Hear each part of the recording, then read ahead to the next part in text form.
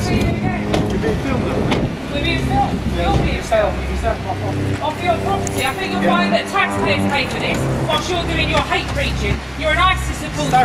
You have radicalised the killers of Lee Rigby. You don't deserve to be here, Choudary. Come out and face me, you coward. Running away like a coward as usual. This is the same man that says it's okay to have sex with children under Islam and that radicalised the killers of Lee Rigby. You think it's alright to have people butcher our soldiers? Come out, you cowards!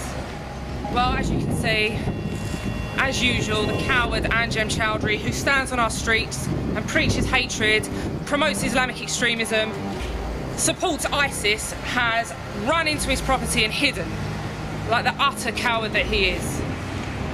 Come on, Choudary. You can face a woman. If you can radicalise men to kill our Queen soldiers, then I'm sure you can face a woman, you utter coward.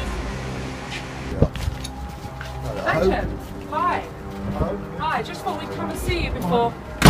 Anjem, face us, you cowards.